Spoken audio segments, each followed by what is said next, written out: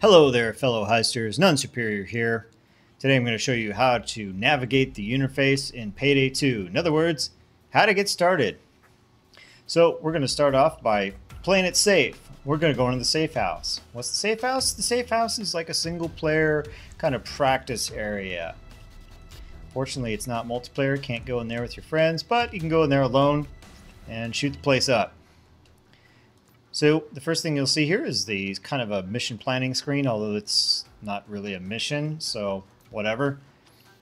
You can click on loadout. You can choose what inventory you get to go into the quote-unquote mission with. Let's say I like my Commando 553 and my locomotive with the silencer on it.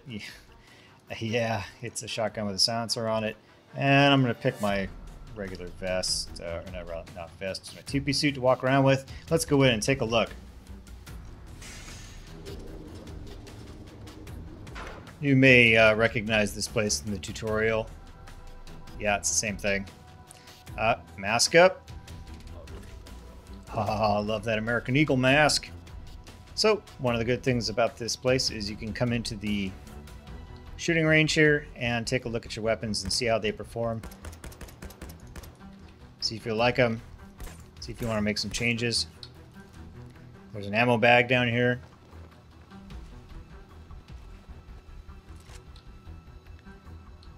You can check out all your masks, see them on display. Oh, so pretty.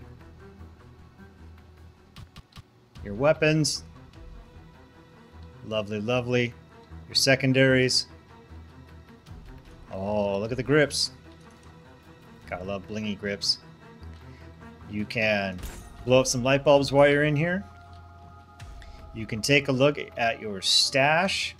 Oh, mass money. Lots of Benjamins. I hate light bulbs. And you can practice interacting with doors and blowing them open. Because why pick them when you can blow them open, right? Well, let's try to pick this one to see how that goes. Ah, there it goes. And you can practice drilling. You can use key cards. Oh, here's a key card. Now I got a key card. Can I use a key card? Oh, look at that. Door opens. Fantastic. Basically, this lets you interact with most of the objects in the game. Gives you a feel for it. Lets you experiment. Lets you screw around. Here's how the cameras operate. Now, here's the trick with the cameras. If you hold down S, in other words, back up, that'll give you the highest zoom on the camera. And I'm panning this left, lefty, lefty, left. And now I'm panning right, righty, righty, right. And that'll let you see things with your camera. You can press mouse 1 and that'll switch to the next camera. You can press your right mouse and that'll go back, so it's left to go forward and right to go back. Sorry if that was a little disorienting. Oh, look, there is an outside to the safe house. I've never been out there. Looks pretty ugly. Maybe I don't want to go out there. And if you hit space, you will exit out of the cameras. And that works the same in the missions, of course. Who kicked over the plug? It's a plug going to nowhere. Another one. This place needs to be cleaned. Oh, nice server rack. That's what she said. All right. Doesn't make any sense. Let's get out of here. Let's show you what the rest of the interface looks like. Oh, the creepy dead eyes. Gotta love that.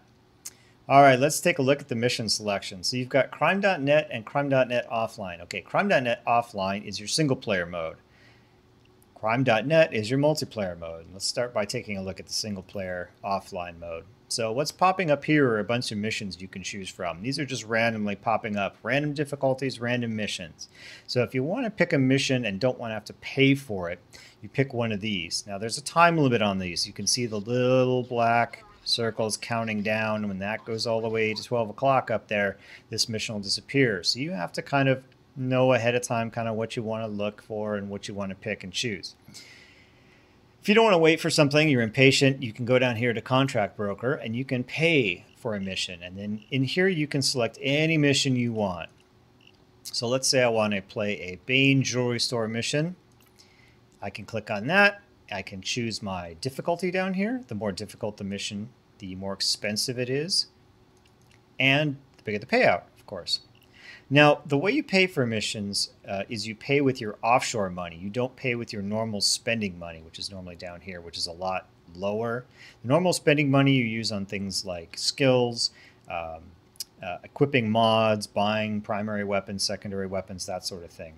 Offshore money you can use for stuff like this, like buying missions. And you usually have a lot more offshore money. So, for example, I have 156 million in my offshore right now.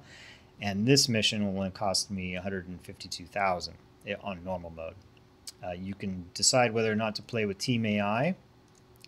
I'll show you how that works later in the actual mission part. And you can choose the difficulty as I mentioned here. More money, more money. So on Overkill, this goes all the way up to over $1 million. So I'm going to click on Decline here, and I'm going to show you what these missions are all about. Okay, what's going on here? If we press L, you can see the legend. That gives you an idea. So the risk level is here in yellow. Whether it's a pro job or not is in red. And whether the mission is stealthable is here in blue with the little Pac-Man. Is that Binky or Blinky? Or Clyde? I don't remember. Oh my God. It's been a long time. All right, so here's like, for example, 4 stores. Everybody loves 4 stores, right? So this is very hard mode indicated by the 2 skulls. If there's no skulls, like this Go Bank, then it's normal mode. 1 for hard, 2 for very hard. And it's telling me that I'm going to get minus 14% experience on this mission. And there's a little minus indicator there. What does that mean? That means I've played 4 stores too much because I love it so much. So there's a mechanism in the game that to kind of encourage you to play more than one type of mission. If you start playing the same mission over and over again, you will not get as much experience for each subsequent attempt. If you go off and play different missions for a while, that'll kind of reset itself. So, for example, here, Jewelry Store is kind of even. I haven't played it in a while. I haven't played it recently, so it's kind of reset. Pro Job, Bane, whoops, let me find with the plus on it. It's Transport Underpass. Okay, I really haven't played that in a while, so if I play this one, I'll actually get a 19% bonus experience increase on that one. So it's kind of a mechanism there to kind of encourage variety. You know, people were running rats over and over and over and over and over and over and over and over again because they knew how to beat it really well, and it was paying off very well. So in order to kind of discourage that, they implemented this system. So for example, Bank Heist Cash. I get 50% extra bonus if I can finish that sucker. So that's how the basics of this mission picking screen work. And let's take a look at the multiplayer version of it. It's very similar. So if I go into CrimeNet, it's going to bring up a very similar menu, except that boom, all of a sudden you get all these missions all at once. Well, these are actual missions started by other people who have picked a mission or bought a mission and opened it up for other people to play. If you want to create your own mission, you can do the same thing as you did on the offline mode. You can either pick one that pops up and not pay for it, or you can go into the contract broker and do the same thing and pay for it. And one thing to note here is the pro jobs. Pro jobs are different. Let me pick this pro job. Pro jobs are different than regular jobs in that you cannot reattempt them. What I mean by that is that, well, you can go buy them again, but once you fail the mission, you will start back at the beginning screen. You will not be able to just restart the mission without buying it again. So that's something to be noticed. These are kind of one-shot contracts. You have to do it right the first time, or you have to start all over again. Pro jobs also pay a lot more money. They can be a really good way, if you're really good at executing these pro jobs, that can be a really great way for you and your crew to make a lot of cash and a lot of XP.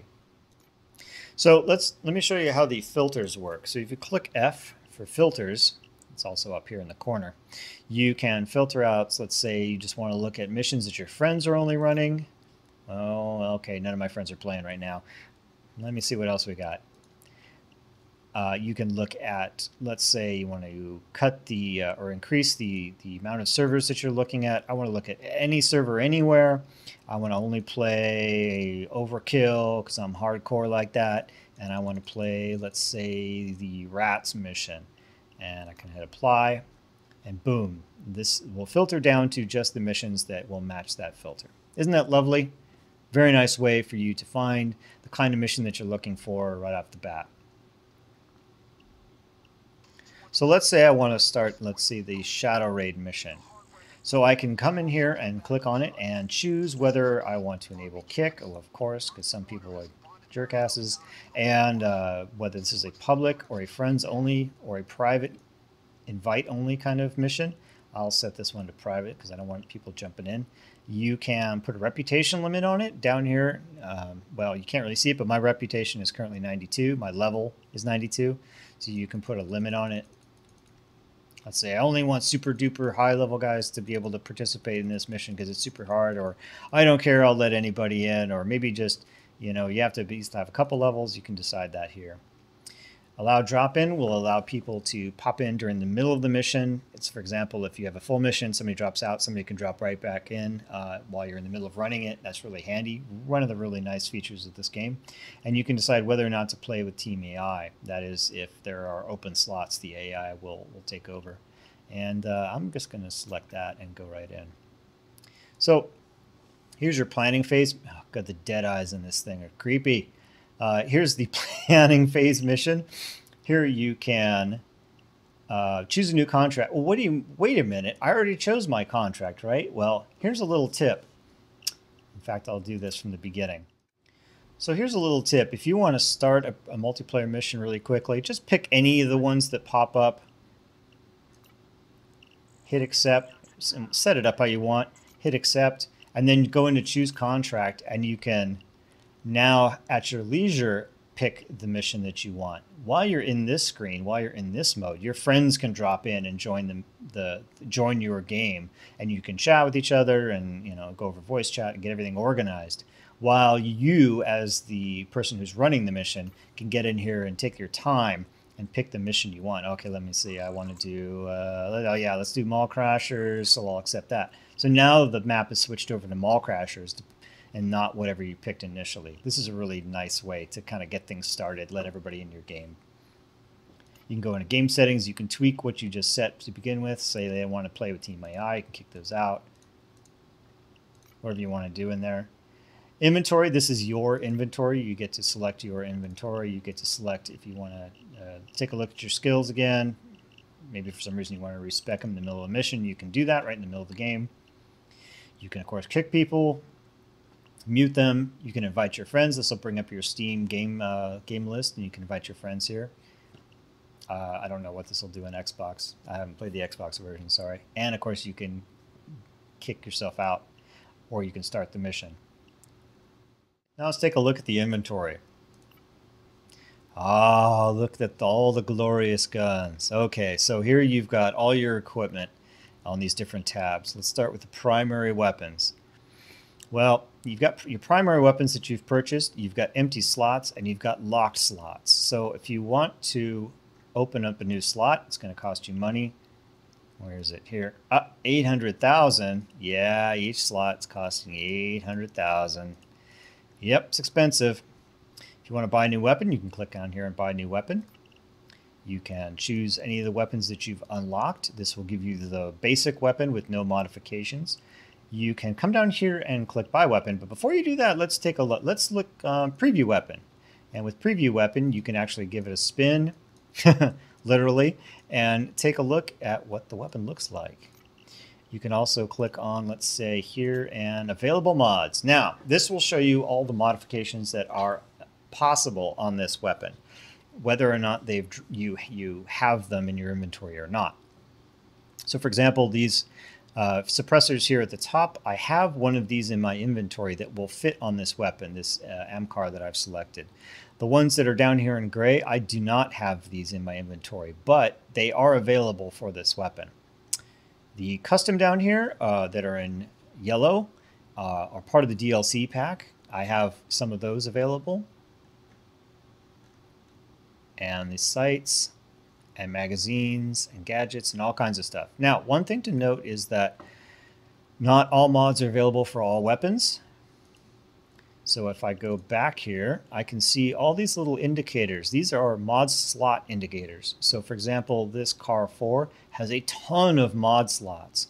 All the ones that are indicated here in white are ones that I've equipped a mod in that slot, and the ones here in gray are slots that I have nothing equipped in that. So let's see, for example, if I go to this M308 and I go to modify weapon, here are the different mod slots available, and I have no no barrel extensions attached to this particular weapon, which is indicated here in this grayed out first slot. So if you want to equip mods on a weapon that you've bought, as I just showed you, you can click modify weapon here. Here are all the mods available. Some of these are locked out because I don't have the DLC on them. Some of these are locked out because they have not dropped. If I can find one, here we got this upper receiver. I'm still waiting for this upper receiver to drop on my commando anytime now, but I do have this available because I do own the Armored Transport DLC. And again, you can preview the weapon here. Ain't it sexy? See, here you can see it with actually the mods equipped on it. And you can also sell the weapon from here. So let's go into the Armor tab.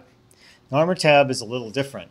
Basically, the armors are just unlocked based on your reputation level. So you start with the two-piece suit, you unlock the ballistic vest, and on and on and on from left to right here. The last item here is the improved combined tactical vest. This requires a enforcer skill, which I do not have. That's why this is locked out, but this is not a DLC item. So basically, the way the armors work are they increase roughly from left to right here in armor value and decrease in concealment.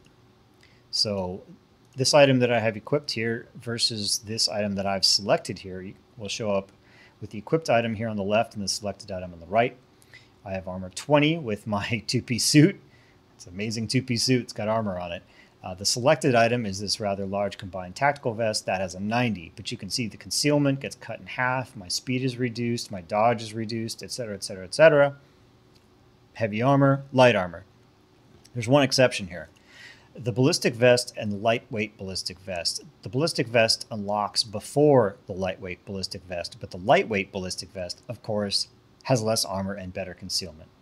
All the rest of them go higher and higher and higher in terms of concealment and armor, but these are kind of an exception. So this is actually less armor than this one. Flip them around in your head.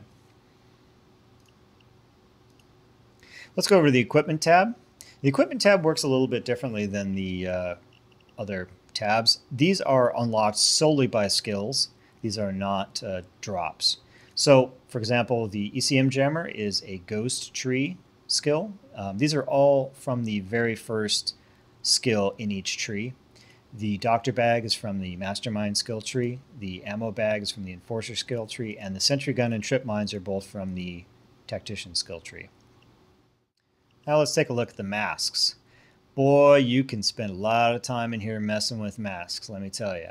So, you've got, similar to the primary and secondaries, you've got empty mask slots and locked mask slots. Say that 10 times fast. 800,000 will unlock a mask slot for you.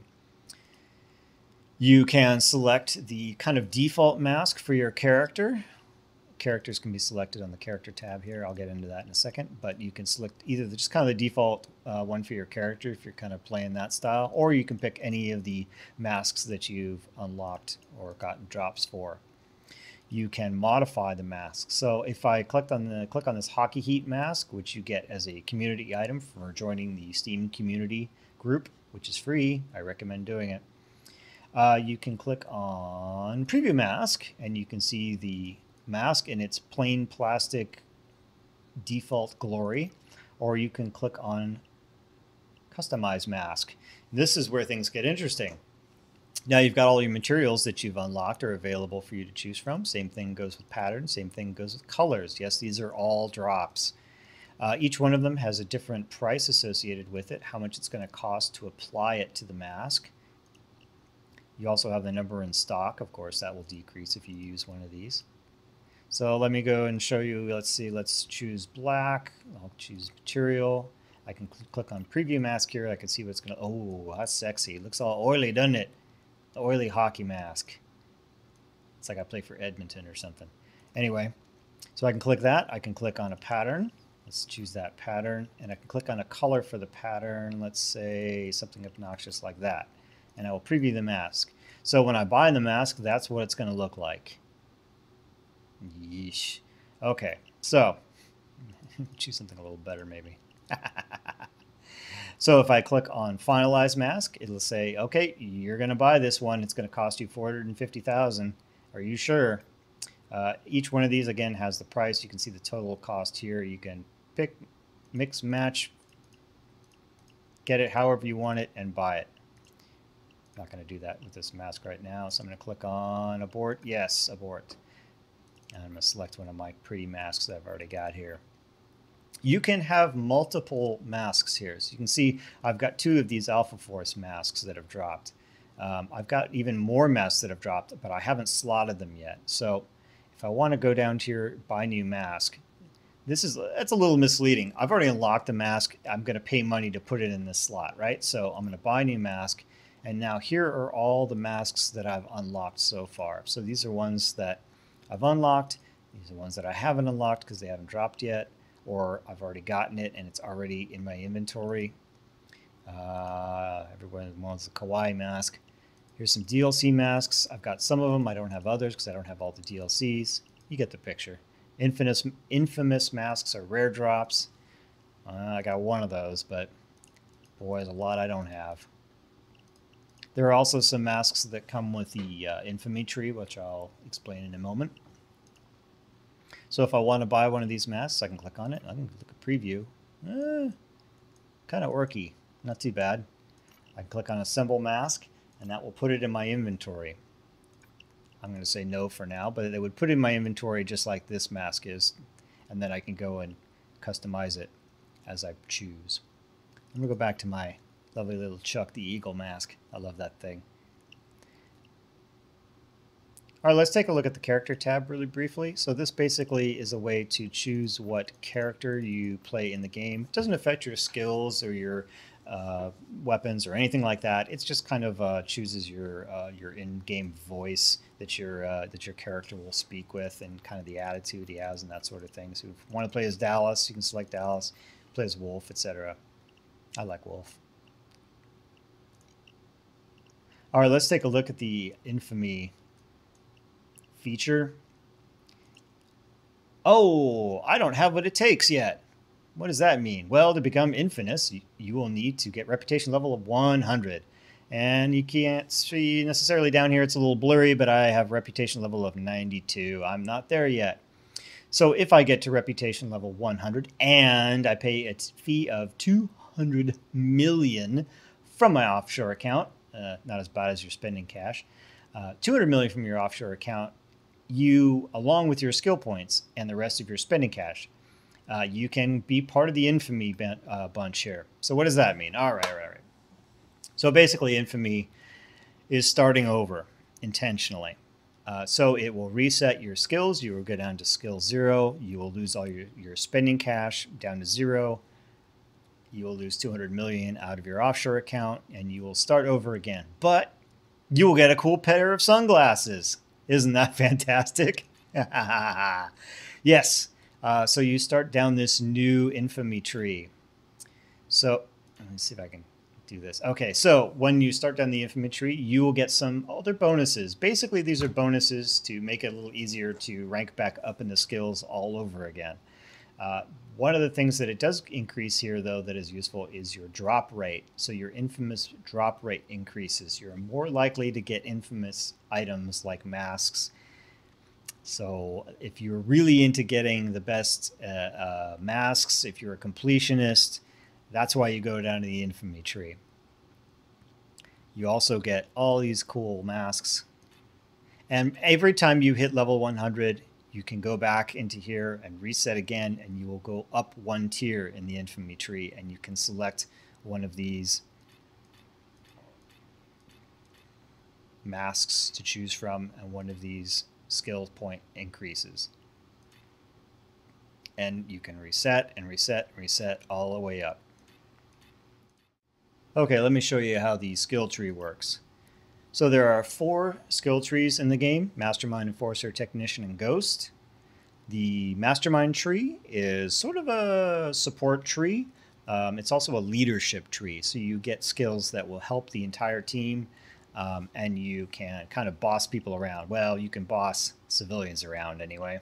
One of the important things you get in this tree is the Inspire skill. You can revive crew members at a distance. You don't have to necessarily walk directly over to them. Very, very useful. And the basic skill that you use, that you unlock here, is the Doctor Bag, used to heal people. The Enforcer tree is kind of the brute, the bulldozer. You get a lot of skills in here about doing more damage, throwing stuff around, being a berserker. Everybody loves berserkers. And most importantly, here you get the portable saw. This gives you the over 9,000 saw that you can drag around as a primary weapon and use to open lockboxes and doors and things. The basic skill will unlock the ammo bag. The Technician tree is another kind of support tree. At level 1, they get to unlock the trip mine. They can also later get these sentry guns that can be deployed throughout the map and shoot at cops automatically. They also importantly get skills for the drills to make them silent, to make them repair faster, even to make them repair automatically. Very, very useful stuff. The Ghost tree is primarily useful for doing stealth missions, for basically lowering or improving your concealment, your interaction speed with bags, and basically moving around in a concealed fashion quickly, that sort of thing. So let's talk about respecking. So you can put points into your skill tree, and you can take them out again. You don't actually lose skill points in this game. So you can respec one tree at a time. You don't have to respec all 4 at the same time. And it will refund you your skill points and half of the money that you've invested in this. So for example, in this Ghost tree, since I've walked pretty far up it and spent a lot of money unlocking these skills, I will get about 2.5 million back in cash and all my skills from this tree, which I will not do because I cannot afford to do this. So the way the skills work in this game are, the first point will unlock this first point of the tree rather, but as you climb up the ranks, you need more and more points to unlock the next tier of abilities. So for the first tier, it'll only cost 1 point. That's the point you spend here, and you can unlock these 3 skills. To unlock the second tier, you need 5 points in a total of all the skills here. So there are basically 2 levels for each skill. There's a basic level and an ace level. See here, this Dead President skill. The basic will cost 1 point. The ace will cost 3 points. If I spend the basic and unlock that, I will get 10% more value to loose items. If I unlock the ace by spending 3 additional points in it, right, so we're 4 points total, I will get 20% more value. Now I won't get 20% plus 10%, I just get 20%, so it's not 30%. They don't add together. What you get here in the second tier is what you get. The tier bonus unlocked here. What this means is once you have unlocked that tier, you will get this bonus. So my chance to dodge is increased by 5% because I've unlocked this first tier. Now let me show you what I mean by that. If I go into the Enforcer tier, I have not unlocked this first tier. I've not put any points into it. So it'll say here, tier bonus locked. If I unlocked it, I would get this bonus. Now, let me go explain that even further. In the Mastermind tree here, you can see in this 5th tier, I have no points in it, but it still says tier bonus unlocked. So as long as you unlock that tier, you will get the points, or you will get the bonus for that tier. You don't have to put any points into it. Well, I hope you enjoyed that look at the Payday 2 interface, how to use the inventory and skills, how to jump into a mission, set missions up, create missions yourself, get your buddies to join, run around the safe house like an idiot, shooting guns at walls, and generally having a fun time. I'm None Superior, and until next time, I will see you.